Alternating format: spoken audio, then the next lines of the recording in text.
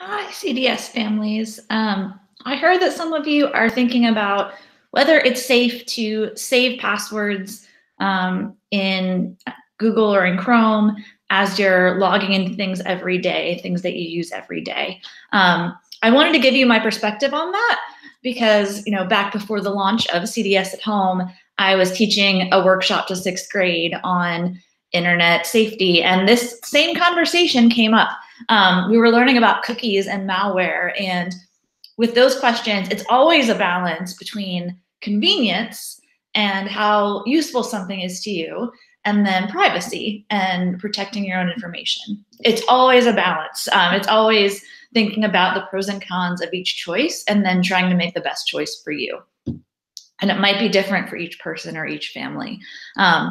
So let me share my screen, and then I'm going to show you a few resources that might help you make that choice. So here we go.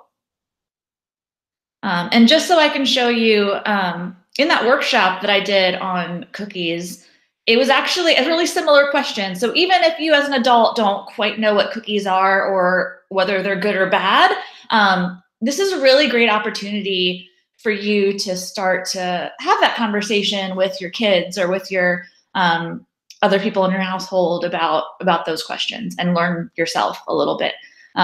This is a cool website that I used in that workshop. It's made for anyone. It's just cookiesnu.com. And this is the video. We'll just click that.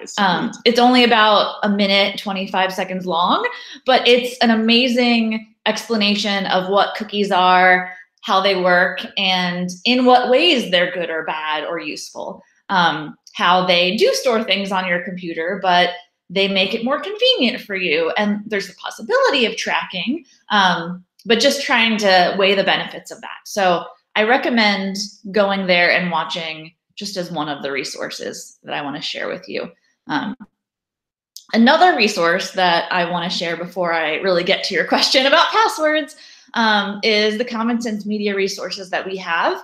We teach this curriculum K-8, and they have really great family engagement resources. So if you just go to their website, and I'll ask more Andrea to link this in whatever message she sends. If you just go here, and then you can find the information here. I have it /education toolkit family resources. You can probably just search for family resources as well. They have things on every topic. So social media, cyberbullying, well-being, and media balance. Online privacy and safety is one that's taught in every grade from K-8 at an age-appropriate level. So I really think these are great. If you want to go on here, there are family tips. So here's one example of the family tips that are shared from K-5. Things you can do at home just as a norm in your household. Talking about privacy settings and discussing personal and private info. Avoiding location tracking, because you do have that option. Check out your settings on all of your devices if you never have. Just having those conversations as a regular thing is really great. So I'm going to share those resources in whatever message you get, but I really recommend them. Okay, now to the question about passwords. Again, it's a balance between convenience and then, privacy. And so I don't save every password that I use on Google Chrome because I don't like that. But if it's something you're using every day and it's something that is tough for a child to go through on their own, then personally, I think it's probably okay. I think that with that balance, you have to make that choice. But to me, I think it's safe to save one password, say for Lexia. You have a choice. I wouldn't save everyone, but if you want to save the Lexia password to Google Chrome, I think that that's safe. That doesn't allow Google to access your other passwords. It doesn't, it limits the information they have. Google is the owner of the school's email accounts. And so that's sort of information they have access to anyway. To me, it's okay. But I want to show you some things that might help you feel better about that.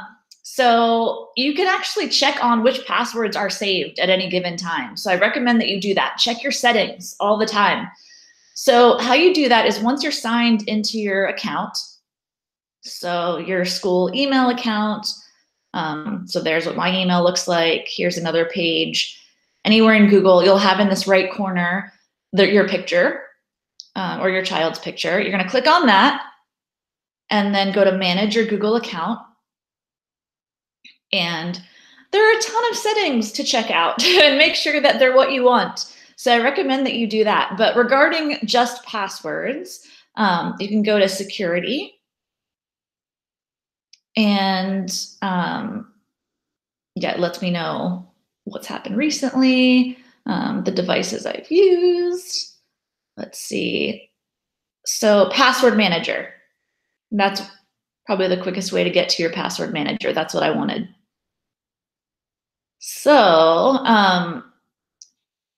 I'll get to this password checkup in a minute, but here it shows you which sites or apps have your password saved.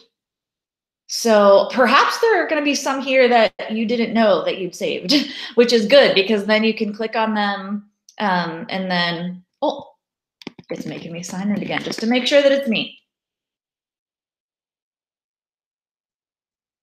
Okay, so there you can decide if you want to edit or delete that. So if I don't want that account to have my password again, I can delete it. So it no longer has access to my password. Now there are only 3 that have access to my password. So you can feel better if you only have, 1 or 2 or a few sites that you do save your password for, because that limits the access they have. If it's more convenient for you than it is a concern, then do it. I mean, it's there to make your life easier, really. So you can make sure that you only have a few here and then delete the ones that you don't want to have your password saved for. If it's just, Lexia and My Math, the McGraw-Hill, I think that's a totally fine choice. You can also do a password checkup while you're on this page. Check passwords. I think it's going to have me sign in again. Oh, I just signed in, so it's not going to have me sign in again, but it wanted to make sure that it was me. And it'll let you know if there's anything concerning about your current passwords that you use in Google, just in case there's something you could improve upon. So it says I've had no compromised passwords, which is good. Based on their information, none of your saved passwords are compromised. You can feel better about that.